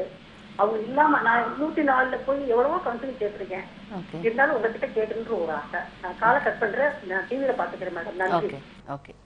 இப்போ இந்த இதில் வந்துட்டு கண்டிப்பாக எல்லாருக்குமே ரொம்ப கஷ்டமான ஒரு விஷயமா தான் இருக்கும். எளிதில் யாரும் அக்செப்ட் பண்ணிக்க முடியாது. ஏன்னா அவங்களோட ஹஸ்பண்ட் வந்து அவங்ககிட்ட தான் இருக்கணும், லாயலாக இருக்கணும்னு எல்லாரும் எதிர்பார்க்குற ஒரு விஷயம். நீங்கள் அதையும் தாண்டி வந்துட்டு அவர் தப்பு பண்ணாலும் தெரிஞ்சுமே கூட நீங்கள் அவரோட இருக்கீங்க. ஸோ அது பாராட்டுக்குரியது தான். ஆனால் இதை நீங்கள் எப்படி எடுத்துக்கலான்னா, நீங்கள் உங்கள் லைஃப்பை பாருங்கள். நான் என்ன மாற்றிக்கிட்டா வந்துட்டு என் மேலே அவர் அன்பு காட்ட முடியும், இல்லை அவருக்கு பிடிச்ச மாதிரி நான் எப்படி மாற்றிக்க முடியும்னு முதல்ல நீங்கள் உங்ககிட்ட என்னென்ன, நீங்கள் தப்புன்னு சொல்ல வரல, பட் உங்ககிட்ட இருக்கிற ப்ளஸ் அண்ட் பாசிட்டிவ்ஸை முதல்ல நீங்கள் அதை ஹைலைட் பண்ணிக்கோங்க. அண்ட் செகண்ட், உங்கள் குழந்தையும் நல்லா பார்த்துக்கோங்க. உங்களை நல்லா வச்சுக்கிறாரு, உங்கள் ஃபேமிலியும் நல்லா வச்சுக்கிறாருன்னும் போது இந்த தவறு செய்யும் போது கண்டிப்பாக நீங்கள் அவர்கிட்ட கேட்கலாம். நீங்கள் தவறு செய்கிறது வந்துட்டு கண்டிப்பாக அது ஒத்துக்க முடியாத ஒரு விஷயம் தான். பாருங்கள், பேசி பாருங்கள். இப்போ அவர் போல்டாக சொல்கிறாமல் நான் தப்பு பண்ணுறேன், உங்ககிட்ட பேசலைன்னும் போது நெக்ஸ்ட் என்ன பண்ண முடியும்னு பாருங்கள். ஏன்னா உங்களுக்கு ஒரு குழந்தை இருக்குது. ஸோ ஆப்வியஸாக நீங்கள் டிவோர்ஸ் போகலாம், அது ஒரு ஆப்ஷன் இருக்குது.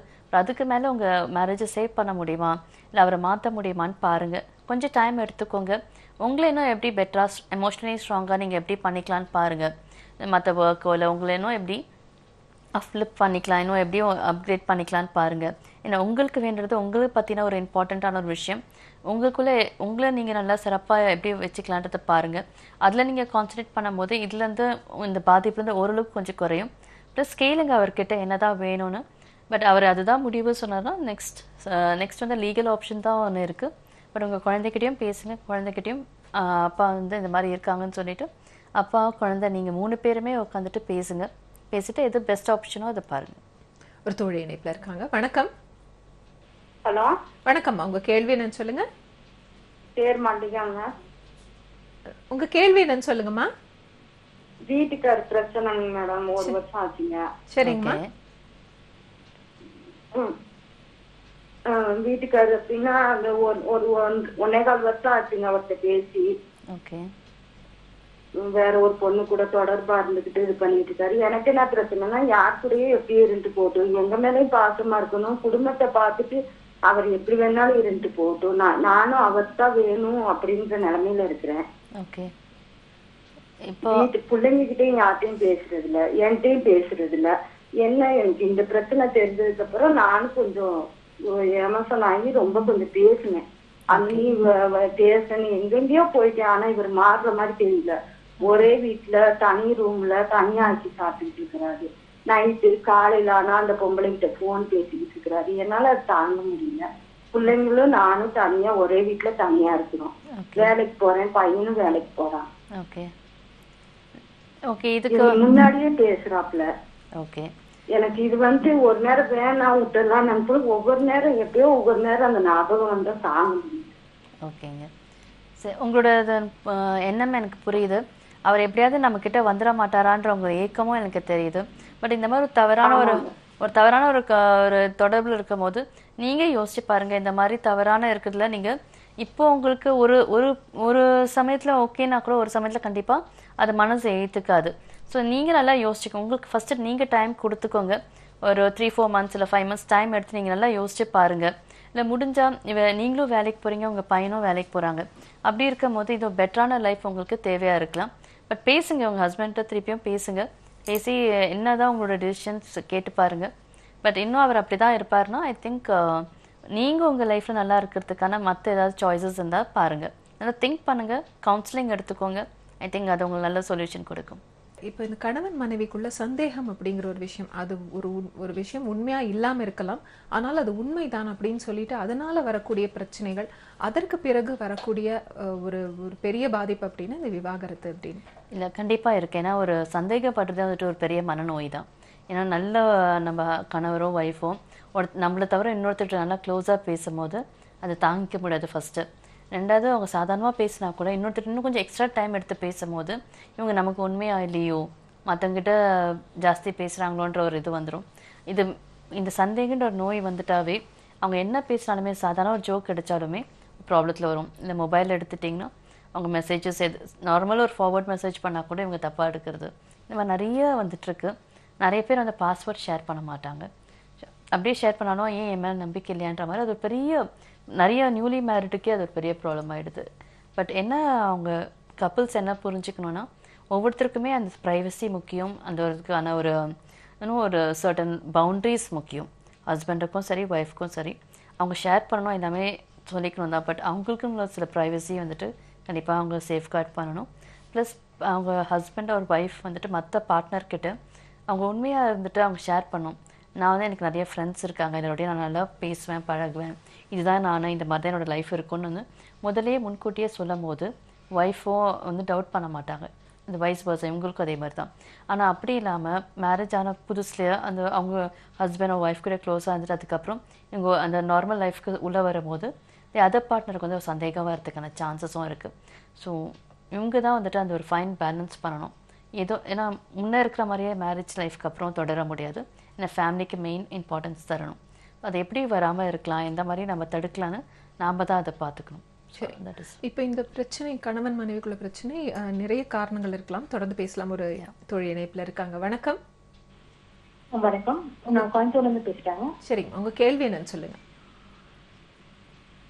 ஆக்சுவலாக கல்யாணம் ஆகி 3 months ஆச்சுங்க. கல்யாணத்துக்கு முன்னாடியே நாய் பூனைக்கு பயப்படுவோம் அப்படின்னு சொல்லியாச்சு. அதுக்கப்புறம் வேலை எனக்கு ஹவுஸ் ஹோல்ட் ஸ்டஃப் தெரியாதுன்னு சொல்லியாச்சு.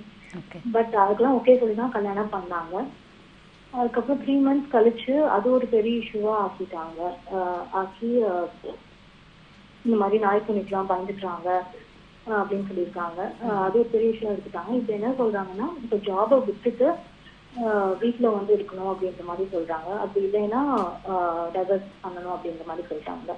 ஓகே, நீங்க உங்க பேரண்ட்ஸ் அண்ட் அவங்க பேரண்ட்ஸ் அவங்களோட வேற என்ன மாதிரி நீங்க பேசியிருக்கீங்கம்மா ஆஃப்டர் மேரேஜ்? இல்லை, இப்போ நீங்க ஒர்க் பண்ணிட்டு இருக்கீங்களா? ஆமாங்க. ஓகே, இப்போ அவங்க என்ன சொல்றாங்க, வேலையை விட்டுட்டு வரணும்னு சொல்றாங்களா? ஆமாங்க. இப்போ நீங்க உங்க பேரண்ட்ஸ் வீட்டில் இருக்கீங்க அப்போ? ஆமாங்க. ஓகே, இப்போ நீங்கள் டிசைட் பண்ணுங்கம்மா உங்கள் லைஃப்பில் நீங்கள் என்ன பண்ணணும்னு. ஏன்னா marriage is also important, work is also important. நீங்கள் பாருங்கள், கொஞ்சம் டைம் எடுத்துக்கோங்க, பேசுங்க. ஏன் அவங்க வேலையை விட்டுட்டு வர சொல்கிறாருன்னு கேட்டு பாருங்கள். நீங்கள் இல்லாட்டி அவருக்கு இன்னும் சப்போர்ட்டிவாக சொல்லுங்கள்.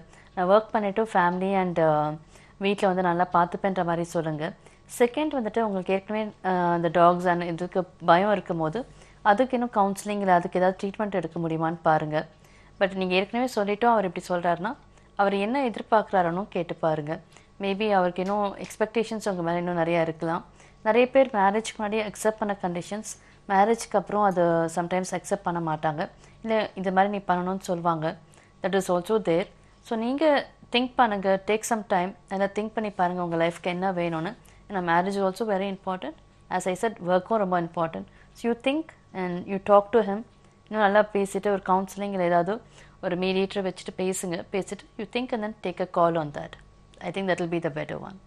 ஒரு தோழி இணைப்பில் இருக்காங்க. வணக்கம். வணக்கம்மா, உங்கள் கேள்வி என்னன்னு சொல்லுங்கள். சொல்லுங்க. தெளிவா கேக்குது, தொடர்ந்து பேசுங்க.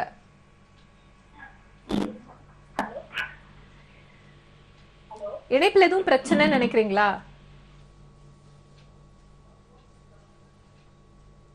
உங்க தொலைக்காட்சியை பார்த்து பேசுறாங்கன்னு நினைக்கிறேன். வணக்கம். அதனால ஹலோ, உங்க அம்மா உங்க கேள்வி என்னன்னு சொல்லுங்க. இல்ல மேடம், எனக்கு இப்ப 48 வயசு ஆகுது, ஹீட்டு நிறைய போகுது. அதனால எனக்கு எதுவும் முகம் வீங்குறது, இந்த மாதிரி கழுத்துல இருந்து முகம் மட்டும் வீங்கிட்டே இருக்கு அடிக்கொருக்க. ஓகே, நீங்க அதுதான் மேடம் எனக்கு பிரச்சனையா. ஓகே, இப்போ இந்த டைம்ல வந்துட்டு உங்களுக்கு இந்த லேடிஸ்க்கான ஒரு ப்ராப்ளம் இருக்கும். நீங்க கண்டிப்பா ஒரு விமன் டாக்டர் கிட்ட, கைனகாலஜிஸ்ட் கிட்ட போய் பாருங்கம்மா. ஏன்னா இது வந்துட்டு சம்டைம்ஸ் ஹார்மோனல் செக்ரேஷன்ஸ் அந்த இதனால இது வரும். இது மெயின்லி வந்துட்டு நம்ம எமோஷன்ஸாமே நிறைய அது ஒரு இதாகும். சில சமயம் ரொம்ப கோவம் வரும், இரிட்டேஷன் வரும். ஸோ மெயின்லி நீங்கள் அது டாக்டர் கிட்ட போய் அது கன்சல்ட் பண்ணணும். அவங்க என்ன மெடிசன் தராங்களோ அதை எடுத்துக்கோங்க. ஒரு தோழி இணைப்பில் இருக்காங்க. வணக்கம் அம்மா. வணக்கம், உங்க கேள்வி என்னன்னு சொல்லுங்க. ஹலோ, என்கிட்ட தான் பேசுறீங்களாமா? ஆமாங்க, உங்களுக்கு தான் பேசிட்டு இருக்கேன். உங்க கேள்வி என்னன்னு சொல்லுங்க. ஹலோ, என்னோட கேள்வி வந்து எங்க வீட்டுல இப்ப இறந்துட்டாங்க 2019 டிசம்பர் அப்ப. எனக்கு கொஞ்சம் நைட்டு கொஞ்சம் ரொம்ப நைட்டு அவர் நினைப்பு வந்து எனக்கு ரொம்ப மனசு ரொம்ப கஷ்டமா இருக்கு.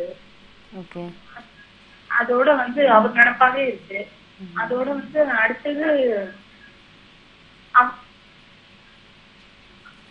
அம்மா நீங்க தொலைக்காட்சி பார்க்காம பேசுங்க. சரிம்மா, ஓகேம்மா. அது வந்து நைட்ல எனக்கு இந்த மாதிரி அவர் நினைப்பாவே இருக்கு. அவரு விட்டுட்டு போனதுக்கு அப்புறம் அந்த சொந்தங்க வந்து நாத்தனாரு மாமியாரு யாருமே வந்து முதல்ல அவருக்கு ரொம்ப பிரச்சனையா இருந்துச்சு. அதனால வந்து அவங்க எல்லாமே இப்ப யாருமே என்கிட்ட பேசுறது இல்ல. ஓகே ஓகே, உங்க குழந்தைகள் இருக்காமா? அதுவே எனக்கு பையன், ஒரு பையன் இருக்காங்க. ஓகே, இது வந்து எனக்கு ரொம்ப மனசு ரொம்ப வேதனைப்பட்டு உட்கார்ந்துருக்கேன். ஓகே, இது எப்படி தீர்க்கிறதுன்னு எனக்கு தெரியல. கடவுளை தான் கும்பிட்டு இருக்கிறேன். ஓகே, கண்டிப்பா இது வந்துட்டு அவர் நினைப்பு என்ன ரொம்ப இது பண்ணுது. புரியுதுமா, எனக்கு புரியுது. கண்டிப்பா அது இருக்கும். ஏன்னா நம்ம கல்யாணம் பண்ணிட்டு வந்தவங்க வந்து கண்டிப்பா மறக்க முடியாது. அவங்க நினைப்புகள் கண்டிப்பா நம்மள பாதிப்புக்கு உள்ளாக்கும், இல்லைன்னு மறுக்க முடியாது. பட் நீங்க என்ன பண்ணணும்னா, கண்டிப்பா இப்போ இந்த பாதிப்புலேருந்து நீங்க வெளியில வரணும். ஏன்னா இப்போ நீங்க மட்டும் இல்லை, உங்களுக்கு ஒரு குழந்தையும் இருக்கு. இப்போ அவங்களும் நல்லா இருக்கணும் இல்லையா? ஸோ இது படிப்படியாக இதுலேருந்து நீங்கள் வெளில வரணும். இதுலேருந்து எப்படி வெளில வரலான்னா, ஒன்று வந்துட்டு இப்போ நீங்கள் உங்கள் லைஃப் பற்றின புதுசாக ஒரு திங்க் பண்ணி பாருங்கள். என் லைஃப்பில் நான் இன்னும் வேறு என்னென்ன அச்சீவ் பண்ணணும், என்ன பண்ணலாம், என் லைஃப்பை இன்னும் எப்படி வழி நடத்தலான்னு யோசிச்சு பாருங்கள். அதுக்கு என்னென்ன ஸ்டெப்ஸ் எடுக்க முடியும்னு பாருங்கள். உங்களுக்கு பிடிச்ச வேறு என்னென்ன நீங்கள் ஈடுபடலான்னு பாருங்கள். இதில் உங்கள் சிந்தனை போகும்போது படிப்படியாக உங்களோட இந்த நினப்பு சுத்தமாக போகாது. பட் இந்த ஒரு துக்கம் இல்லாட்டி அந்த ஒரு டிப்ரெஷன் மாதிரி இருக்குல்ல, மன அழுத்தத்துலேருந்து கண்டிப்பாக நீங்கள் வெளியில் வரலாம். கண்டிப்பாக கவுன்சிலிங்கும் போங்க. கவுன்சிலிங் போனோன்னா உங்களுக்கு நல்லா ரிலீஃப் வரும். ஸோ கண்டிப்பாக இந்த ஸ்டெப்ஸ் எடுத்திங்கன்னா வெளில வந்துடலாம்னு நினைக்கிறேங்க.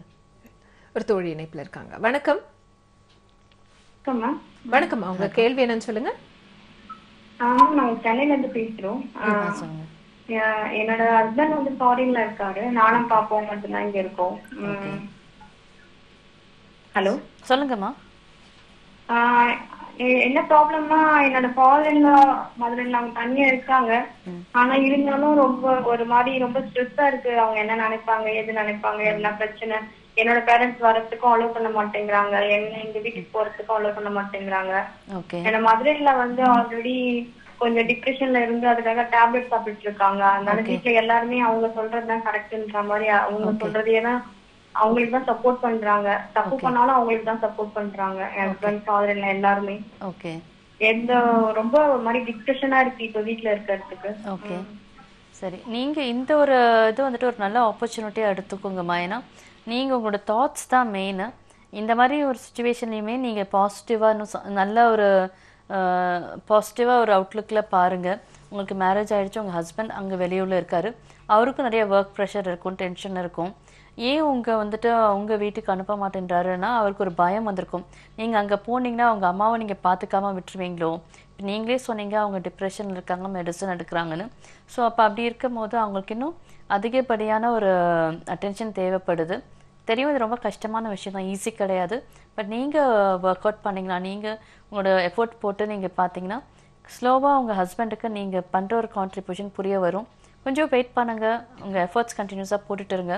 ஏன்னா ஸ்டார்டிங் உங்கள் மதர்லாக்குமே உங்களை பற்றின ஒரு இன்செக்யூரிட்டி இருக்கும். இப்போ அவங்க ஃபுல்லாக இருந்த இடத்துல இப்போ நீங்கள் வந்துட்டீங்க. ஸோ அவங்க சனுக்கு நீங்கள் இருக்கிறீங்கன்ற மாதிரி ஒரு அவங்களுக்கு ஒரு நெகட்டிவ் தாட் இருக்கும், ஒரு ஜெலஸி இருக்கும். ஸோ நீங்கள் ஸ்லோவாக உங்கள் எஃபர்ட்ஸ்னால அவங்க மதர்லாவையும் மாற்றுங்க. உங்கள் ஹஸ்பண்டும் ஐம் ஷுர் அவங்களோட ஜென்யூன் எஃபர்ட்ஸை புரிஞ்சுப்பாருன்னு நினைக்கிறேன். கொஞ்சம் டைம் கொடுங்க, ஒர்க் பண்ணுங்கள். I think that will be best. வணக்கம் அம்மா. வணக்கம், இணைப்புல இருக்கீங்க. உங்க கேள்வி என்னன்னு சொல்லுங்க. மேடம், எங்களோட லவ் மேரேஜ் 20 வருஷம் ஆகுது எங்களுக்கு மேரேஜ் ஆகி. ஓகே. எனக்கு முன்னாடி பாத்தீங்கன்னா ஜாய் அப்படின்ற ஒரு பொண்ணு லவ் பண்ணிட்டு இருந்தாரு எங்க ஹஸ்பண்ட், அவரோட ஃபர்ஸ்ட் லவ் அது. இப்போ ஒரு 4-5 வருஷமா பாத்தீங்கன்னா அவரு கூட தான் அவங்க டச்ல இருக்கிறதுனால நான் ஃபீல் பண்றேன். நிறைய கால்ஸ் பேசிட்டு இருக்காரு. இப்ப அவங்க கூட மறுபடியும் அவர் சேர்ந்து வாழணும்னு நினைக்கிறாரு மேடம். அதுக்கு நான் என்ன டிசிஷன் எடுக்கணும்னு எனக்கு தெரியாத ஒரு குழப்பத்துல இருக்கேன். ஓகே, நீங்க இத அவர்கிட்ட பேசுனீங்களா?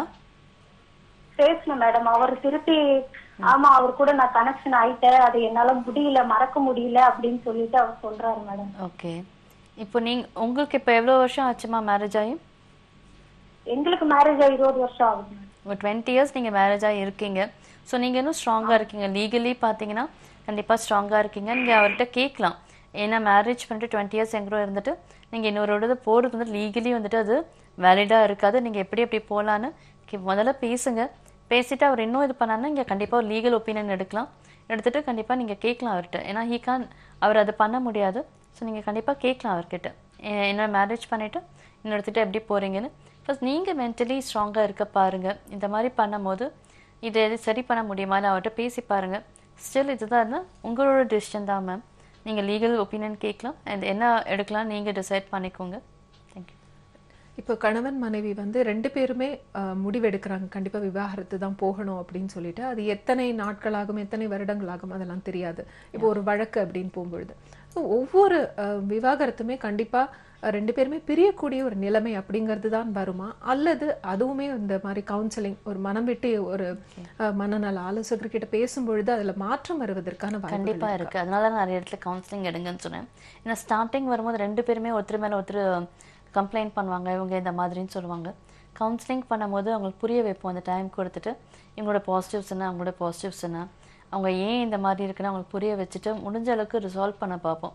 எவ்வளோ பிரச்சனையும் ரிசால்வ் பண்ண பார்ப்போம். அண்ட் ஒன்ஸ் அந்த ரிசால்வ் ஆயிடுச்சுன்னா அது definitely take 3 to 4 months.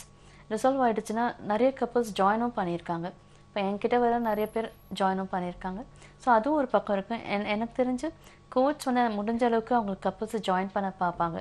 they'll give 6 months time. ஒரு 2 கவுன்சிலர்ஸ் 1 or 2 கவுன்சிலிங் செஷன்ஸ் வச்சுட்டு அவங்களுக்குள்ள பார்ப்பாங்க. அதையும் மீறி இல்லை கண்டிப்பாக என்னால் சேர்ந்து வாழ முடியாதுன்ற ஒரு இதில் வந்தால் தான் அவங்க இது டிவோர்ஸ் கொடுப்பாங்க. டிவோர்ஸ்க்குமே வந்துட்டு ஸ்ட்ராங் எவிடன்ஸ் வேணும். ஏதோ ஒரு ஃபிசிக்கலாக ஒரு அப்யூஸோ இல்லை இந்த மாதிரி ஏதாவது ஒரு அப்யூஸ் அந்த விட்னஸ் இருந்தால் தான் ஃபர்தராக டிவோர்ஸ்க்கு போவாங்க. ஸோ இது இல்லாட்டி முடிஞ்ச அளவுக்கு they will try to join the couples. இப்போ பிள்ளைகள் இருக்கும் பொழுது அங்கே நடக்கக்கூடிய விஷயமே வேறு மாதிரி இருக்கும். 2 அல்லது 3 குழந்தைகள் அல்லது ஒரு குழந்தை அப்படின்னு வரும்பொழுது அந்த குழந்தையோட மனநலம் எந்த அளவுக்கு பாதிப்பதற்கான வாய்ப்புகள் இருக்குது? நிறைய இருக்குது. ஏன்னா அவங்க புரோக்கன் ஹோம்ஸில் வர குழந்தைங்க தான் நிறைய டிப்ரெஷனில், நிறைய ராங் டூயிங்ஸில் நிறைய இருக்கிறாங்க. அவங்க பார்த்திங்கன்னா வளரும் போது சம்டைம்ஸ் வந்துட்டு ஒரு ஆன்டி சோஷியல் எலிமெண்ட்டாக மாறுறதுக்கான வாய்ப்புகளுமே இருக்குது. ஏன்னா அவங்க யாரையும் நம்ப மாட்டாங்க. அந்த வேர்ல்டு, அவங்க கூட இருக்கிற ஃப்ரெண்ட்ஸ் இல்லை அவுட் சைட் வேர்ல்டு கூட அவங்க நம்பிக்கை இருக்காது. ஏன்னா எல்லாருமே ஒரு ப்ளேம் பண்ணிக்கிற மாதிரி, அப்பா அம்மாவை சொல்கிறது, அம்மா இந்த மாதிரி அவங்களுக்குள்ளே இருக்கும் போது எதுலேயுமே நம்பிக்கை இல்லாமல் ஒரு எதுவுமே அடாப்ட் பண்ணிக்க முடியாத ஒரு சூழ்நிலை வரும். நிறைய கிட்ஸ்க்கு வந்து நிறைய சைக்கலாஜிக்கல் இஷ்யூஸ் வருது. சம்டைம்ஸ் அவங்க பொய் பேசுவாங்க, சம்டைம்ஸ் நிறைய தப்பு பண்ணுறதுக்கான சான்சஸும் நிறையா இதில் இருக்குது. ஸோ புரோக்கன் ஹோம்ஸ் எப்போவுமே ஒரு அட்வர்ஸ் எஃபெக்ட் இருக்குது குழந்தைகிட்ட. கண்டிப்பாக. இப்போ இந்த விவாகரத்தை தவிர மரணத்தினால் சில பேர் வந்து தனிச்சு குழந்தைய வளர்க்கணும் அப்படிங்கிற ஒரு நிலைமையில இருப்பாங்க. இப்போ அந்த மாதிரி வளரக்கூடிய குழந்தைகளுக்கு கூட இந்த மாதிரி மனநலம் அதாவது சின்ன விஷயமா தான் இருக்கும், ஆனால் அது எப்போ ஒரு பெருசாக வெடிக்கிற மாதிரியான ஒரு தோற்றம் அப்படிங்கிறது நமக்கு தெரிய ஆரம்பிக்கும். அந்த மாதிரி பார்த்துருக்கீங்களா? அதுவும் இருக்குது. பட் டிவோர்ஸ் ஆகிற அளவுக்கு அந்த அளவுக்கு இம்பேக்ட் இல்லை. அங்கே என்ன ஆகும்னா எப்பவுமே தி அதர் பேரண்ட் வந்துட்டு அவங்க பார்ட்னரை பற்றி உயர்வாக தான் பேசுவாங்க. If it be either natural death or whatever it is. ஏன்னா அவங்க தனியாக அவங்க இருக்கும் போது ஸோ உயர்வாக பேசும்போது அவங்களுக்கு வந்துட்டு அவங்க அப்பாவோ அம்மாவோ இல்லைன்ற ஒரு ஃபீலிங் இருக்கும்போது கூட இந்த மாதிரி ஒரு ப்ரோக்கன் ஹோமோட எஃபெக்ட் இருக்காது. பட் அதில் வந்துட்டு காம்பன்சேட்டரி நிறையா இருக்கும். மற்றவங்களை பற்றி உயர்வாக பேசி அவங்களுக்கு இது பிடிச்சது இது பண்ணணுன்ற மாதிரி ஒரு கைட்லைன்ஸ் யூஸ்வலாக இருக்கும்போது அந்த நெகட்டிவ் ஃபீலிங்ஸ் ரொம்ப வராது. அஃப்கோர்ஸ் மிஸ் பண்ணுவாங்க, அவங்க அப்பாவோ அம்மாவோ இல்லைன்றது ரொம்ப மிஸ் பண்ணுவாங்க. அவங்களுக்கு என்ன இருக்குன்னா நிறைய அட்டென்ஷன் சீக்கிங் உள்ள ஒரு குழந்தையாக வளருவாங்க. மற்றவங்க வந்து அட்டென்ஷன் வேணும், அவங்க வந்து மற்றவங்க நம்மளை பாராட்டணும், நமக்கு இல்லை இது பண்ணணும்னு சொல்லிட்டு அதுக்கான நிறைய விஷயங்களை மற்றவங்களை ப்ளீஸ் பண்ணுறக்கூடிய நிறைய விஷயங்களை அவங்க நிறைய செய்கிற மாதிரியான எஃபெக்ட் அவங்களுக்குள்ள இருக்கும். ஸோ இது அவங்க இந்த மாதிரி தான் அவங்களுக்கும் பாதிக்கப்படும். சரிங்க. இப்போ இந்த இரண்டாவது திருமணம் அப்படின்னு போகக்கூடிய பெண்கள் அல்லது ஆண்கள், இப்போ அந்த மாதிரி விஷயத்தில் இந்த குழந்தைகளோட நலன் அப்படிங்கிறது எப்படி இருக்குங்க? இப்போ நிறைய இடத்துல பார்த்தீங்கன்னா முடிஞ்ச அளவுக்கு அவங்க காம்ப்ரமைஸ் பண்ணுறாங்க, அட்ஜஸ்ட் பண்ணிக்கிறாங்க, லைஃப்லும் வாழ்ந்துட்டுருக்காங்க. பட் சில இடத்துல என்ன ஆகுதுன்னா குழந்தைங்களை என்ன பண்ணுறாங்க ஹாஸ்டலில் சேர்த்துடுறாங்க. ஏன்னா இல்லை இருந்தால் ப்ராப்ளம் வரும், ஏன்னா இந்த ஃபேமிலியில் இவங்களோட அட்ஜஸ்ட் பண்ண முடியுமா, ரொம்ப குட்டி குழந்தையாக இருந்தால் ஓரளவுக்கு அட்ஜஸ்ட் ஆகிடுறாங்க. இப்போ ஒரு டீனேஜில் இருக்கிறாங்கன்னா கொஞ்சம் இந்த இஷ்யூஸ் வருதுன்னு போது ஸோ இது ஒரு ஈஸி வே அவுட்டாக அவங்க ஹாஸ்டலில் சேர்த்துடுறாங்க. அப்படி இருக்கும் போது அவங்களும் குழந்தைங்களும் படிக்கும் போது உள்ளர வந்துட்டு அவங்களுக்கு ஒரு ஃபீலிங் என்ன வருதுன்னா என்னோடய அம்மா என்னுடைய அப்பா வந்துட்டு என்னை வந்துட்டு டிஸ்டன்ஸ் பண்ணிட்டாங்க, அவங்க இன்னொரு லைஃப்குள்ளே போய்ட்டு என்னை டிஸ்டன்ஸ் பண்ணிட்டாங்கன்னு ஒரு ஃபீலிங் அவங்களுக்கு இருக்குது. ஸோ அந்த ஒரு அட்டாச்மெண்ட் இல்லாமல் போயிடுது, ஒரு சைக்கலாஜிக்கல் ஒரு சப்போர்ட்டோ அட்டாச்மெண்ட்டோ இல்லாமல் போயிடுது. இது வந்து ஆக்சுவலி பேரண்ட்ஸ் வந்துட்டு ரொம்ப அது பேசணும் குழந்தைங்கிட்ட. இன்னொரு மேரேஜ் அவங்க செகண்ட் மேரேஜ் பண்ணுறது நல்லது தான், ஏன்னா அவங்களுக்கு இன்னொரு பார்ட்னர் எடுக்கிறாங்க. அப்படி பண்ணும்போது குழந்தைங்களோட சப்போர்ட் அண்ட் அவங்களோட டெசிஷனும் கேட்டுட்டு அண்ட் தென் அவங்க மென்டலி ரெடி ஆனதுக்கப்புறம் மேரேஜ் பண்ணால் இட் பி ஈஸியர். நன்றிங்க. இன்னைக்கு நம்ம கொட்டி தீர்த்து விடு தோழி நிகழ்ச்சியின் மூலமாக நிறைய நேயர்கள் அழைச்சிருந்தாங்க. அவங்களுடைய கேள்விகளுக்கும் எங்களுடைய கேள்விகளுக்கும் விளக்கங்கள் கொடுத்தீங்க. விளக்கங்களுக்கு நன்றி. தேங்க்யூ.